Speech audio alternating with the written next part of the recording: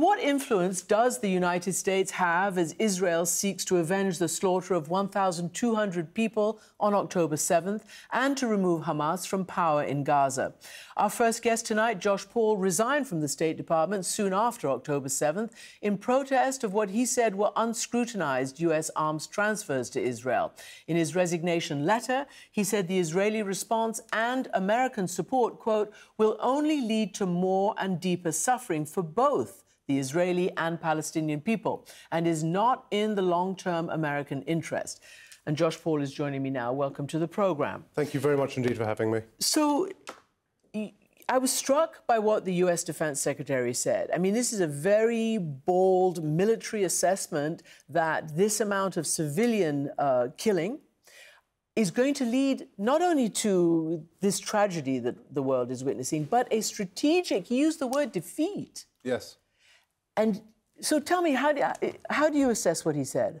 I think he's right. And I think what you see is a tension between those of us who have worked in political and military fields on the ground in the Middle East and in the defense establishment, in the uniformed services, who understand that this is not going to work. This is not going to lead to the result that Israel wants. It is just going to prolong the suffering of both the Israeli and the Palestinian people for another generation. As opposed to, I think, a very political, ideological perspective that is coming from the political level in the US and in Israel and in the UK, that thinks that there is a way to make this work. There is not, and the suffering we are seeing on the ground really reflects that. I can't recall a time in my experience where I've seen such a disconnect between our values and our actions, or between the perspectives of our political leadership and the realities on the ground. Can I ask you where and how you draw that line and make that difference? This is not the first time Israel has gone to war against Hamas in Gaza, and it's not the first time there has been backlash around the world. What makes you say that this is so different to have caused you to have resigned? So a number of factors, the first of which is just the scope and the scale. You know, here we are 2 months into this conflict, and we have seen 3 times more children die, 6,000 in Gaza, than in 2 years of Russia's war against Ukraine. We have seen over 50 journalists killed, over 100 UN aid workers, over 200 medical professionals. You know, do you know what it takes to be a doctor in Gaza?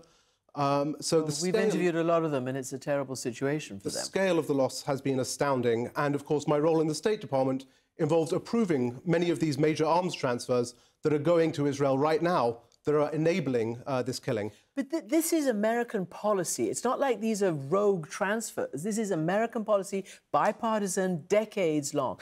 Israel is America's strongest ally in the Middle East, and America provides the most aid in the world to Israel, and obviously to Egypt as well, but in general to Israel. Again, what is so unscrutinized about this? What was so different that made you resign publicly? Well, in all the arms transfers I've been a part of discussing before, including to Israel, there has always been space for discussion and debate. You can raise concerns about how are these arms going to be used. Do we have confidence that laws of war, laws of proportionality are going to be respected? Do we have concerns about some of the units that these arms might be going to and their track records? What was different here was that there was no discussion. There was no space for that discussion. There was simply an approach of essentially the barn doors are open, and that remains the case. You know, the Wall Street Journal reported just in the last couple of days that America has transferred over 4,000 dumb bombs to Israel, several thousand guidance kits, and 45,000 artillery shells.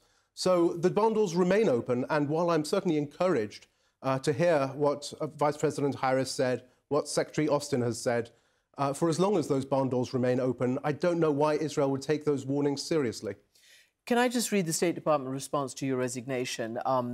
Basically saying that it expects and appreciates employees have different beliefs. And of course, one thing that is actually kind of interesting for all of us is to know that there is a dissent. There's an official dissent channel in the State Department that allows people to air their concerns. And that was, you know, history from the Vietnam War. This is what the State Department says about you. With respect to this specific criticism that's been aired, we have made very clear that we strongly support Israel's right to defend itself. We're going to continue providing the security assistance that they need to defend themselves. But the President and the Secretary of State, has spoken to this very clearly, that we expect Israel to abide by all international law as they defend themselves. Israel says it's doing that to the best of its ability. So I think we have a responsibility as the larger, more powerful partner in this relationship to give advice, to give guidance, to step in when things are not going right. And when we say that we have a responsibility to, or a commitment to defend Israel and to support Israel's security, I think we have to look at the situation on the ground and say, is that what is actually happening? Is Israel more secure as a result of our assistance, or has our military assistance enabled Israel to move ahead with the expansion of settlements in the West Bank, to continue the siege of Gaza, and to take steps that ultimately undermine its own security rather than leading to a comprehensive peace?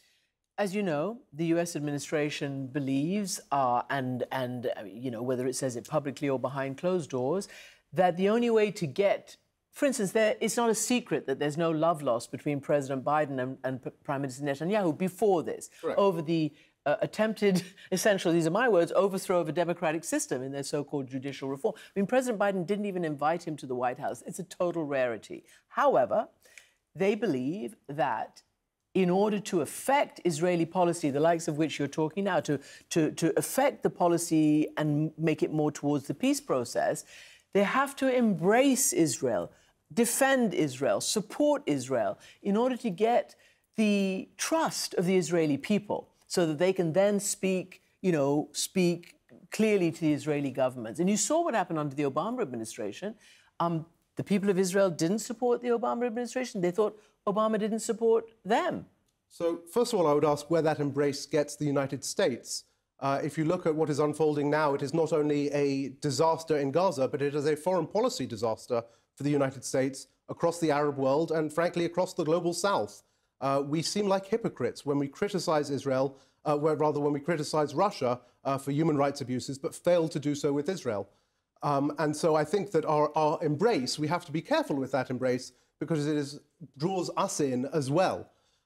Secondly, of course, the answer is we do have leverage that we can use within that embrace. I'm not suggesting that America should not remain close with Israel. I'm suggesting simply that as we are the provider of arms, as we are the provider of billions of dollars in taxpayer-funded assistance every year to what is actually a wealthy country, we do have a fair amount of leverage. And of course, we provide Israel with security and diplomatic backup across the region that has enabled its integration. We have a lot of leverage here to set Israel on a better path and to end this senseless killing in Gaza. We are not using it. How does what happened on October 7th in Israel was barbaric? Mm-hmm. It was savage. Yes. We've heard the stories of rape and gang rape, of children being shot to death in front of their parents. We know what's happened with more than 250 people who've been taken hostage, including babies. How does a nation get, I don't even know what the right word is, beyond it? I don't know what the right word is. How does it get to feel that it's being supported and that it then doesn't, have to do what's going on in Gaza right now? The Elders, which is a group of former presidents, prime ministers and UN officials, have also questioned now, they've just put out a statement questioning arms transfers and talking about the inhumanity that's happening in Gaza that's rising to an intolerable level. I think what happened on October 7th was an absolute atrocity, was 1,000 atrocities. I think at the same time we condemn those atrocities, we have to condemn the atrocities that happen every day to Palestinians in the West Bank. You mentioned sexual violence. I was part of the human rights vetting process for arms going to Israel, and a charity called Defense of Children International Palestine drew our attention at the State Department to the sexual assault, actually the rape of a 13-year-old boy that occurred in an Israeli prison in the Mosque in Jerusalem. We examined these allegations. We believe they were credible. We put them to the government of Israel. And you know what happened the next day? The IDF went into the DCIP offices and removed all their computers and declared them a terrorist entity. I think it is vital that atrocities not happen to anyone, not sexual violations, not any kind of gross violation of human rights. We are looking at a situation where there is so much dehumanification, where people are not seen for the value that they have. And I think that's true whether you're talking about those who are attacked on their kibbutz or those who are attacked in their homes in Gaza or in the West Bank. What we really need is to center the human beings who are at the core and who are suffering so much in this conflict. Do you believe that in order to have some kind of peaceful resolution, so this never happens again, that Hamas has to be removed from power? How do you neutralize Hamas? The answer is through a lasting political settlement that provides a Palestinian state, not a process that promises one, holds out the promise and never gets to it. You neutralize Hamas by showing the Palestinian people that if they want to succeed, the route is there for them to do so through a political process rather than through violent resistance. Until we have that political process in place, you cannot defeat the Palestinian resistance.